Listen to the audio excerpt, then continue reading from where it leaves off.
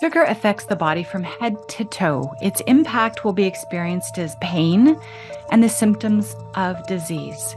Starting at the top of our head, sugar damage to the brain shows up as dementia, Alzheimer's, migraines, depression, anxiety, and more. When sugar impacts the eyes, we see glaucoma, cataracts, and blurry vision. When sugar impacts the skin, we see skin tags, moles, melanoma, and wrinkles. When sugar impacts the teeth, we see cavities and gum disease. When it impacts our cardiovascular system, we see heart attacks and strokes and neuropathy. When it impacts our digestive tract, we see microbiome dysfunction, leaky gut syndrome, bloating, constipation, candida overgrowth, colon cancer, and more.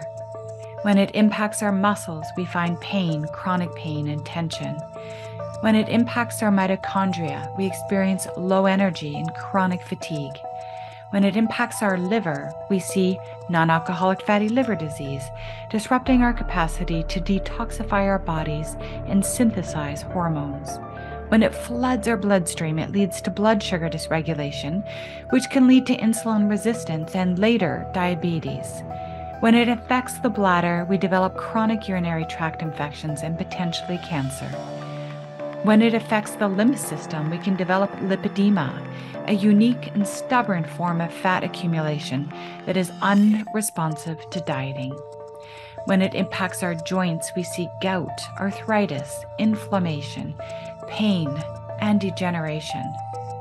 When sugar impacts our sexual organs, we see infertility, miscarriage, and erectile dysfunction. The list goes on and on.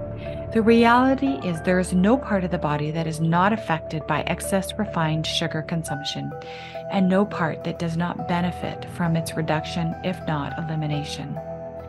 If you find this information depressing, you're not alone.